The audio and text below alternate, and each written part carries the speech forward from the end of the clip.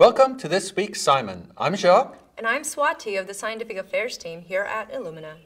Do you hear that, or is it my ears ringing again? Looks like we have a visitor in our studio today. Did you know that the songs of songbirds have been studied as a model for speech production in humans? Huh. Yes, I actually did know that. Isn't that fascinating? It's really interesting. Science recently published a number of publications dedicated to studying songbird genomics as part of the avian phylogenomics project. And you know, it's important for us to study avian phylogenomics because bird species are declining. I mean, there are about 420 million fewer birds in the most common of bird species. That's about a 20% decrease. It is not only important for us to understand the reasons for this decline, but also to learn about ourselves from our evolutionary ancestors. Whitney et al. Collected samples from a total of 54 adult male zebra finches and analyzed the singing-related gene expression in HVC, LMAN, RA, and X area of the zebra finch brain. Now, vocal learning is mediated by area X, located in the striatum, which is a homologue to the mammalian basal ganglia, and the lateral magnocellular nucleus of the nidopallium, LMAN, which is located in the pallium, similar to the cortex in humans. Now, vocal production is mediated by HVC, sometimes referred to as high vocal center, and robust nucleus of the acropallium, or RA, which are also located in the pallium. The HVC communicates with area X and RA. Area X communicates with other parts of the brain and relays the information to LMAN, which relays it to RA.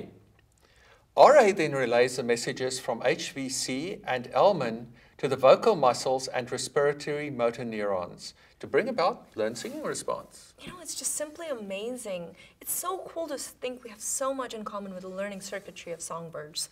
You know, that gives a whole new meaning to the phrase bird brain. Exactly. Well, getting back to the paper, the zebra finches are songbirds, and the researchers wanted to study singing-related gene expression and transcriptional networks.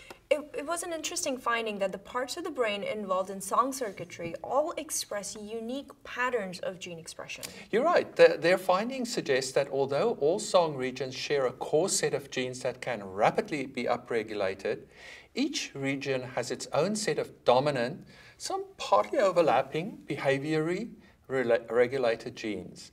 This suggests that the gene regulation is specific to each region of the brain, and it involves song production. You know, I think the most exciting part in this entire paper for me was the genome-wide chip studies. They performed chromatin immunoprecipitation for histone 3 lysine 27 acetylation or H3K27 acetylation, which is a strong indicator for active enhancers, which means that the genes are turned on. Now, their findings suggest that singing-related genes were already ready to go even before the singing happened. You know, and in addition to the histones, they also study expression of the transcription factors. And they found that each of the song regions express specific transcription factors. That in turn activates specific genes. Their RNAi knockdown studies show that the gene regulation was disrupted in the absence of the CARF transcription factor. I mean, the complexity of song circuitry is just simply amazing. It is the combination of region-specific transcription factors, their binding motifs, and histone-regulated gene activation. All that and they don't fall off their perch.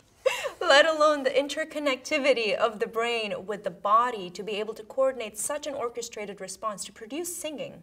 Speech is difficult to study in human brains. Animals like whales and elephants also learn speech and songs, but they're a bit difficult to house in the lab.